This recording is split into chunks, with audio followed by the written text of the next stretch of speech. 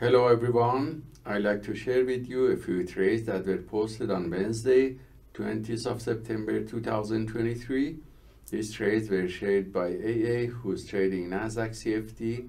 As you see, the macro chart is in downtrend and is gaining momentum, and you can see the same downtrend channel in the structural chart. So using a smaller trading time frame, he identified two area of pullbacks and entered here based on Algo 1 to 5 and set up T and manage and close them with exit strategy number 1 with profit.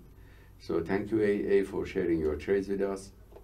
The next trades were shared by MG, who's trading Dow Jones CFD. As you see, the macro chart is in downtrend and it passed the point of control, and we can see the downtrend channel in the structural chart clearly. So using a smaller 10-second trading time frame, he identified multiple areas of sell-short entries and entered them and managed and closed them with exit strategy number 1 with profit. So thank you MG for sharing your trades with us.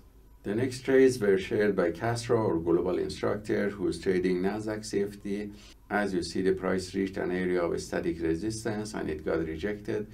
So for the second time, when the price retested this level and got rejected, he entered two positions here with setup C and managed and closed this also with very good risk to reward and profit. So thank you Castro for sharing your trades with us.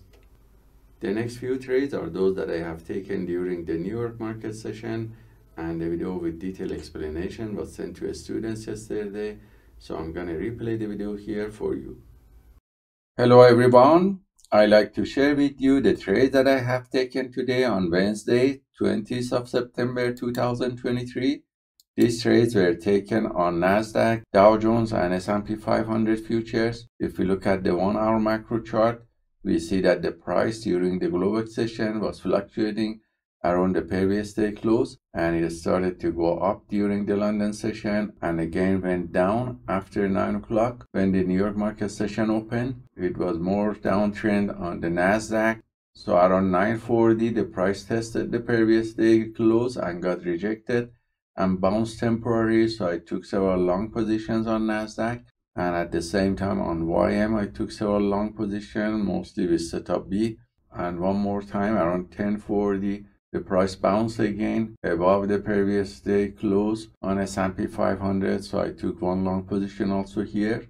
So these signals from these charts were copied by copy trader to multiple Apex Trader funds accounts, and as you see, the result was positive, showing the profit factor of 1.53 with about 67% win rate and average win to loss ratio of 0.77. The largest winning trade was $420 and the largest losing trade was $369. So hope this trade taken by the PAAT system is useful for you, and let us know if you have any questions.